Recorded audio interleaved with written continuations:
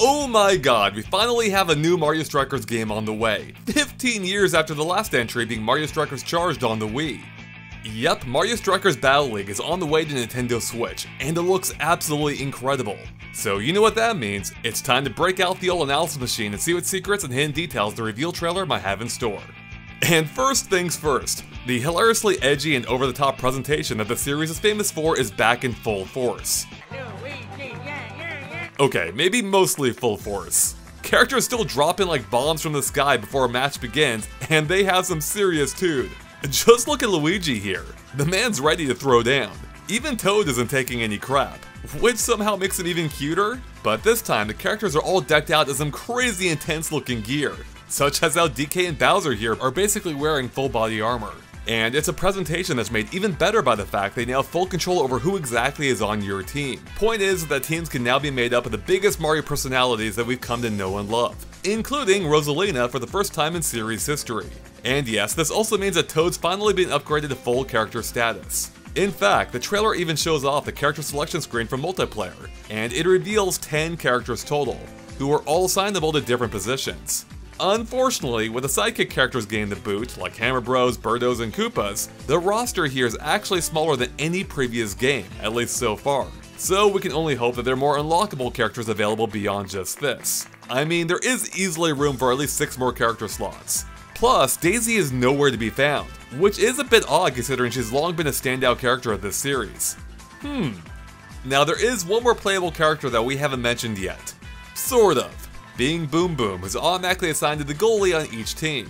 Unfortunately, it seems he's put Kritter out of a job, who was the goalie in the 2 previous games. Man, those poor Crumblies just can't catch a break. At any rate, the goalie seems to work exactly as they always have, being controlled by the computer until they get possession of the ball, at which point a human player takes over until the ball gets back into play. And on that note, the core gameplay appears to be extremely faithful to the previous 2 games, and especially the first one.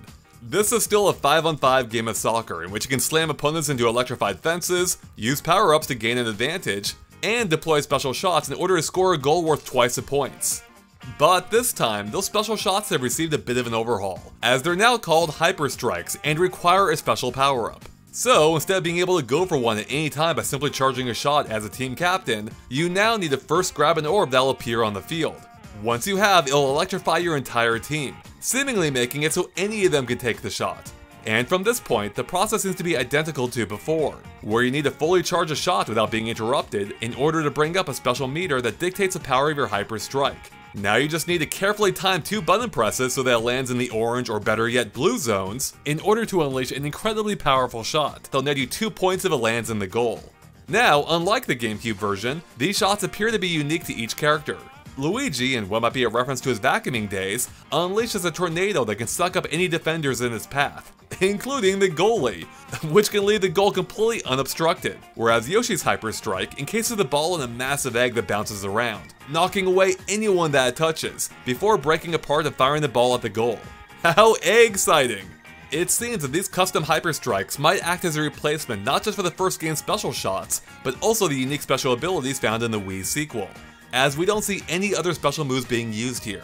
Now unfortunately, we don't see many other Ultra Strikes being used, although we do just barely get a glimpse of Peach's, which appears to have a curve to it, and we can kind of piece Bowser's together, starting with the opening cutscene which reveals that Bowser actually grabs the ball and lights it on fire with his fire breath, before using his hands to throw it at the goal during actual gameplay.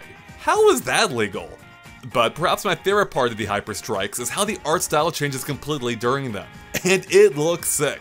Especially since it evokes the art style used in the promotion materials for the entire series. Brilliant stuff. Beyond Hyper Strikes, you'll be able to make use of items to get the edge on your opponents too, just like in past games. During the trailer, we can see banana peels that'll slip up opponents, green and red shells that'll knock them down, and the bombs that you can toss that'll send them flying. And this time they'll even run a short ways before detonating. It's pretty brutal. And that's not all, because even though we may not see them used during actual gameplay, based on the HUD we know that mushrooms will appear too, likely awarding a speed boost just like in the previous games. In fact, so far all of these items are nothing new, and don't even represent half of the items found in the previous games. So at the least there are likely plenty more items we have yet to see. In any case, it seems we might still only be able to hold 2 items at a time, given the fact that we never see more than that held by a single team, and that was also the same limit in previous games too, so it makes sense. But there might be one thing that's different here, and that's how you actually obtain items. Because in the previous games, a team used to be awarded an item anytime a teammate was tackled that didn't have possession of the ball. It was basically the equivalent of a yellow card, and that very well still could be the case. But check this out. Yeah, that's an item box that just dropped onto the field. Pretty much just like the ones in Mario Kart. And we're guessing that might be the main way that you collect items now. Especially since it only appeared after the team on the left here used one of their items, freeing up room for another. But let's get back to the HUD for a moment, because it seems that each team is assigned a team color and icon. Those icons include spike balls, 4-leaf clovers, tornadoes, rocket ships, a flaming soccer ball, a top hat, Yoshi egg, lightning bolt, and what might be a sword? It's hard to tell. Now, are these random or might be able to choose them for yourself? In any case, the icons and colors are independent, as the tornado icon can be seen in a couple of different colors. Furthermore, not only do the players actually brandish those icons on their gear, but their gear is even recolored to match the team's color, making it easier to see them out on the field. Which means, in the case of Yoshi, his entire body changes color, as he can be seen in pink, yellow, blue, and green throughout the trailer. Speaking of gear, that's one of the biggest areas changed in this game, as it can now equip new gear not only to change your looks, but also your stats in 5 different categories, being strength, speed, shooting, passing, and technique. And this equipment is spread across 4 different types for your head, arms, body, and legs. We can see that you'll have to actually purchase this gear individually, using the coins that you earn throughout the game. But it's a small price to pay for that sweet Dragon Ball Scouter. But there's not too much to say about it all for right now, besides the fact that we can tell that you can use the right stick to rotate your player to see how the gear looks in advance, or you can press the plus button for an in-game guide. Oh, and when you go to choose a character on the character selection screen, you're able to easily choose whether to wear gear or no gear, which could make for a more balanced experience. Perhaps one of the coolest new additions about Mario Strikers Battle League is how every stadium is actually 2. Wait a second, what do I mean by that? Well, just look at it. The 2 sides of the stadium look completely different, with the left one looking like a Mario level, and the one on the right being Bowser's Castle. The very first scene of the trailer actually shows how this comes to be, where the 2 completely different halves just kind of phase into existence before being fused together to form a single whole. Whoa! And this isn't just for show, as every single gameplay clip exhibits the same 2 theme style. The differences even extend to the look of the pitch itself, like with the differing ground logos, goal style, and even the color and pattern of the electric barriers. Which isn't just a neat touch, but will also make it far easier to remember which side is yours. But hold up just a second, if the stadiums each consist of 2 halves teleported from elsewhere, where exactly are these matches taking place? Well, the entire stadium appears to be located within some kind of giant metallic contraption, which itself appears to be floating in space based on the star backdrop. Weird!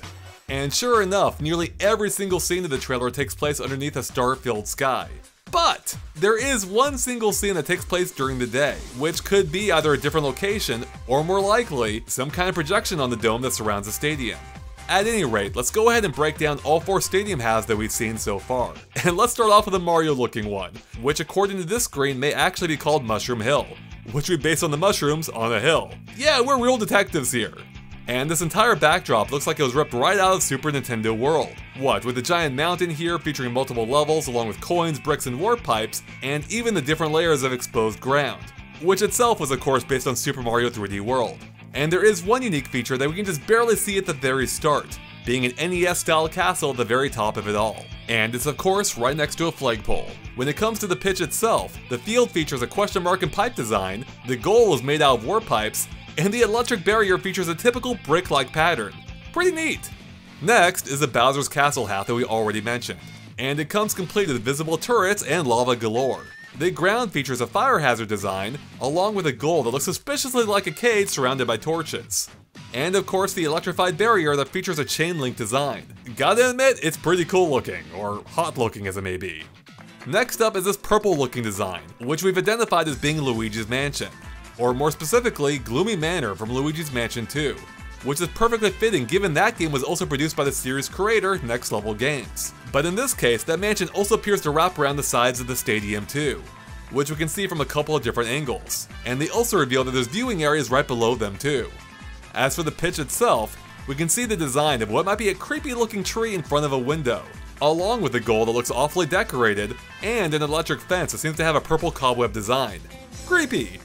Finally, we have Donkey Kong's half of the stadium, which is surrounded with foliage, tree houses, and spiked fences. On the field, we can see a barrel and vine decoration, with a goal made of wood and decorated with feathers, along with the electric fence which has a banana pattern on it.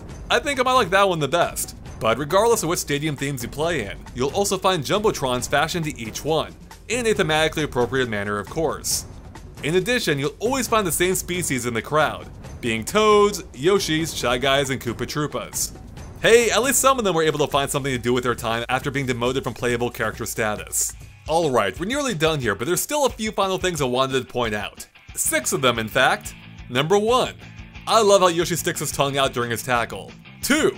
Waluigi continues to be a god with this amazing head-spinning tackle. Number 3. But nothing can top what Wario does when he receives a pass, where he literally grabs the ball with his mouth before throwing it into the goal. Number 4. We can see that shots taken near the opponent's goal still have a neat slow motion effect. Number 5. And speaking of goals, the celebration and disappointment animations are back after every point, which is a great if also sad touch. Number 6. Finally, did you see the pose that Peach struck here immediately after dropping in, but before standing up? It's exactly the same pose that she made back in Mario Strikers Charged, which is a great callback. And with that, our Mario Strikers Battle League analysis is complete. Woo! And I, for one, am hyped to play this game after waiting 15 years for a sequel. Anyways, thank you so much for watching, and of course make sure to subscribe to GameXplain for more Mario Strikers Battle League, as well as tons more coverage from the recent Nintendo Direct. And with that, we'll catch you later. Bye everyone!